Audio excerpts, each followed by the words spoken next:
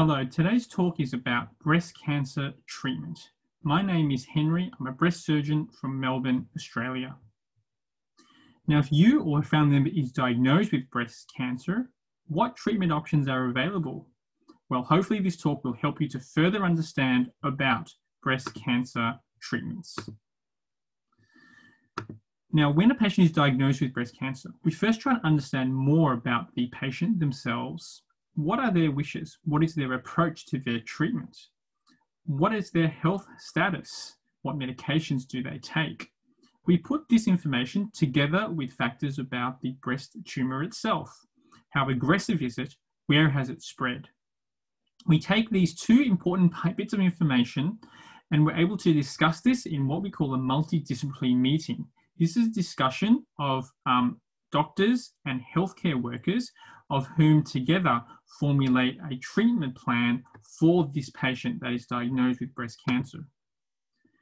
Now, there are 5 standard treatment options for breast cancer, and these 5 options are used most often in combination to best treat the cancer. This provides a tailored and the very best treatment for the cancer and hopefully allow the patient to overcome and have a cure. These 5 treatment options include surgery, radiation therapy, hormonal therapy, chemotherapy, and targeted therapy. So let's go through each of these treatment categories and talk about what their purpose is and also what are the new advances in these areas. So first, surgery. Surgery is an operation. It is performed by a surgeon with the purpose of removing the tumor from the breast itself and or removing or testing the local lymph nodes where the cancer may have spread.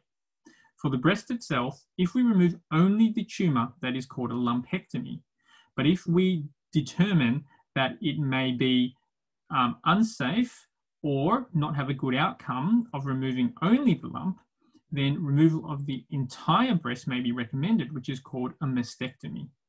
In addition to this, the lymph glands under the arm are where the breast cancer are most likely to have spread. We may recommend sampling these lymph nodes in a special targeted way called a sentinel lymph node biopsy, or if there is highly suspected or proven cancer in these glands already, then the complete removal of them is the best recommended treatment. Now, new advances in surgery include oncoplastic surgery, which involves safely removing the breast tumor from the breast, but for the remaining breast tissue, using special techniques to maintain or even improve the aesthetic shape of the breast. For those where mastectomies are recommended, there are many new advances in breast reconstruction so that with the removal of the breast tissue, this can be replaced with the patient's own tissue or a breast implant in a way that can reconstruct and make the breast look exactly like it was before. Some of the side effects of surgery, though, include a scar and a change in the breast shape, pain in the area where the surgery has been performed. If lymph nodes have been removed under the arm, there is a possibility of arm swelling. Also, if the tumor could not be completely removed, there is a chance for a second operation to remove the margins or the edges of where the tumor used to be.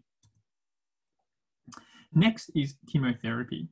Chemotherapy involves infusing a very strong medication throughout the body and is administered under the supervision of a medical oncologist.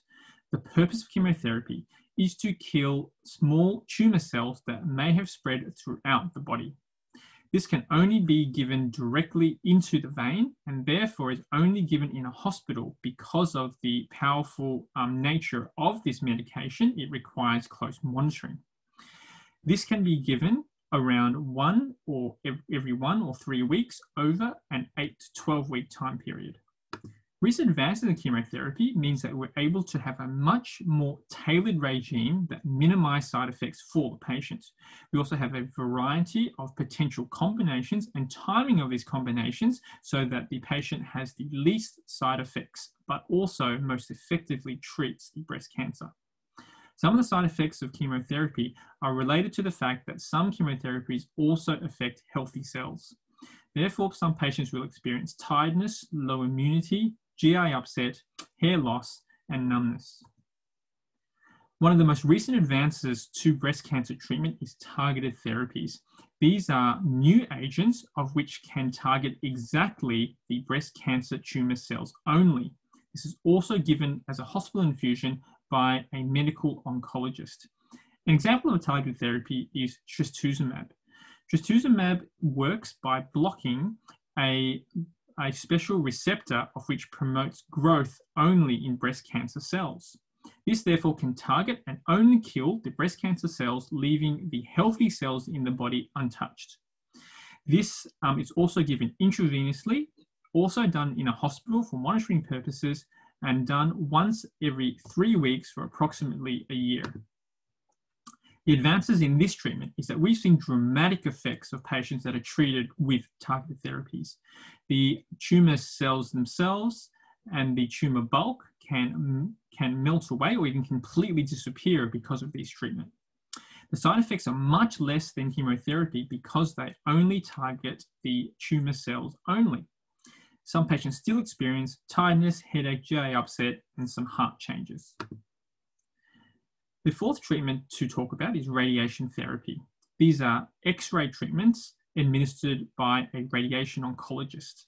This is radiation therapy that can be done only to the breast or to special regions of where the breast cancer is thought to have spread.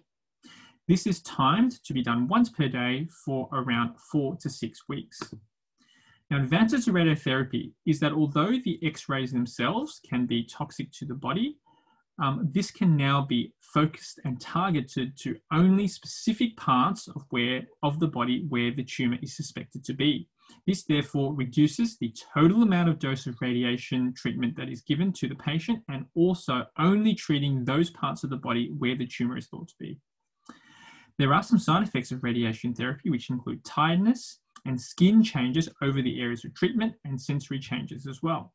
However, patients generally have very, very good tolerance to radiation therapy, and many of them still work while receiving this treatment. Next is endocrine therapy. Now, some breast tumors can be encouraged to grow by natural circulating female hormones. If these are blocked, it can reduce the growth and also reduce the risk of the same cancer coming back in the future. These hormonal blockers are recommended under the supervision of a medical oncologist or a surgeon and include a variety of tablets or injections. These tablets are generally done once per day over a period of a number of years. The advances in endocrine therapy is mainly in understanding how they work and the effectiveness of them and how long they are recommended for. They also can be adjusted for young and older women in terms of the type and the time frame of the dosing. The side effects of endocrine therapy is because it blocks the natural female hormones, people do experience symptoms such as menopause, mood, and sleep disturbances. Finally, here are some questions that you might want to ask your treating team if you are diagnosed with breast cancer. This includes, what is my overall treatment plan recommended to me? Why has this been recommended to me? What are the order of the different treatments and what can I expect as the next treatment coming up? Also, are there any new treatments available? Now, some of you diagnosed with breast cancer may be eligible for a clinical trial. Now, what a clinical trial is research that is looking into the latest and the most advanced treatments, and you may be eligible to be part of a clinical trial where you are still under the safe supervision of leading experts, but also involved in hopefully a treatment that may improve the outcome for patients with breast cancer and your own treatment as well. So breast cancer's clinical trials are something you can inquire about if you're diagnosed with breast cancer. So thank you for listening to this talk. I hope this has improved your understanding of breast cancer treatments that will allow you to make more informed decisions about your treatments. Thank you very much.